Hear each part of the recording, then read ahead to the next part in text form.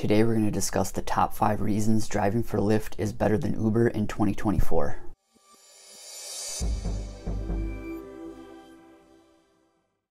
So around this time last year, I actually posted a video about why I preferred Uber over Lyft in 2023. Now this year, in 2024, basically all bonuses have dried up, so I'm multi-platforming. I'm driving for both Lyft and Uber, and I'm seeing the differences between the two in real time. And this is the first year that I've multi-platformed, driving for both at the same time in about 8 years. It's because there's no bonuses. In past years, when bonuses were offered, I would try to attain those bonuses. But because those bonuses are not being offered, it makes sense to drive for both, maximize the amount of rides I'm giving, and also maximize the amount I can possibly earn by looking at fares on both. Now, the first reason that driving for Lyft in 2024 is better than Uber is there is no trip radar chaos on Lyft. Trip radar has gotten completely out of hand. It seems that the majority of trips are going on trip radar now. A lot of drivers are seeing those upfront fares and declining those rides, and then those rides, those requests go to trip radar, and trip radar is chaotic. It's going off constantly. There's no way to turn it off. You get those notifications all the time, and Lyft has something similar to trip radar where you can see that rides are being offered, that they're available,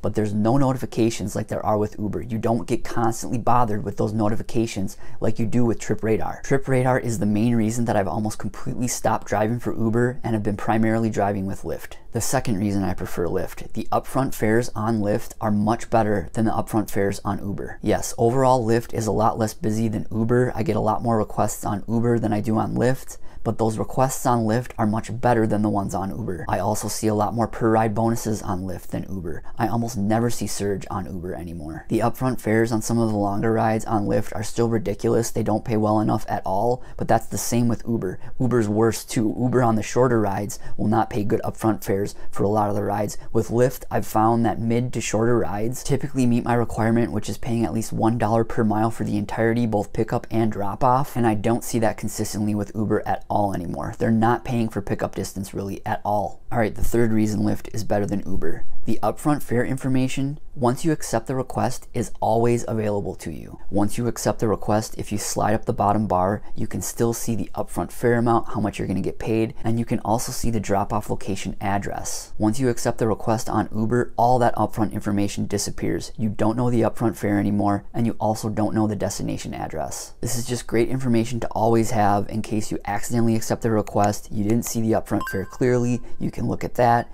You didn't know the destination address, you can look at that. This does increase the possibility of drivers canceling on Lyft, but I appreciate that they offer this information to us throughout the entirety. Alright, and reason number 4, and honestly when Lyft announced this, I thought it was just corporate BS, but it's the 70% earnings guarantee. For the most part, from week to week, I am earning over 70% on my rides, but there have been weeks where I've earned 67, 68%, and I have gotten those 70% guarantee bonuses. For me, it's been anywhere from $10 to $20 on the weeks where I haven't earned 70%, but I do appreciate that they're offering this guarantee, and it's some bonus cash that I wasn't expecting from week to week. Also, another way to guarantee earnings is to use the Solo app. They offer earnings guarantees on their app. It's also great for managing your rideshare business and comparing yourself to other drivers in your market and seeing how much you can possibly make. And our referral link will be in the description.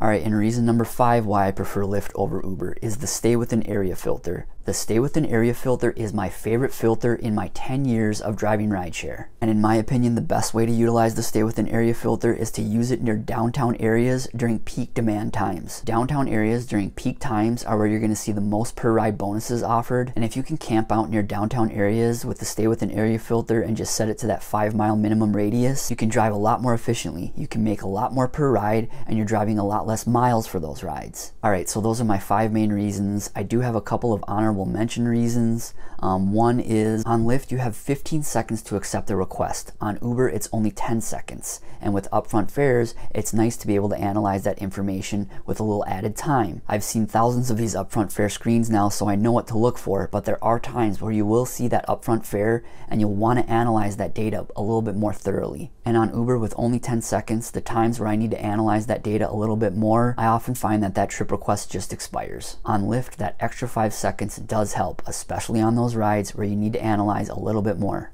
And another honorable mention reason is on Lyft. For cancellations, to receive a cancellation fee, you only have to wait 5 minutes. On Uber, you have to wait a total of 7 minutes. Now on Lyft, you're only actually paid for time and distance to the pickup location for your cancellation fee. So a lot of those cancellation fees are like $2. On Uber, I believe the cancellation fee is something like $4.25 or $4.50 minimum. So of course, I prefer the higher dollar amount on Uber, but I do prefer the less wait time on Lyft. Alright, so that's why I prefer driving for Lyft over Uber in 2024. Again, bonuses have disappeared. I'm multi-platforming again. And I've just found out that by driving for both simultaneously, I much prefer Lyft. It's less chaotic, it's a smoother experience, and also those upfront fares are just better. I'm using Uber very seldomly now. The only times I'm using it are during slower times where maybe I'm out in a rural area and requests aren't as prevalent. Also, I will use both Uber and Lyft when I want to end my day, when I want to head home. I will go into destination mode on both Uber and Lyft. Although on Uber with Trip Radar, they'll send you Trip Radar requests that are outside of your destination. I have no idea why they do this. They need to get rid of this. So there are times where I will just turn Uber off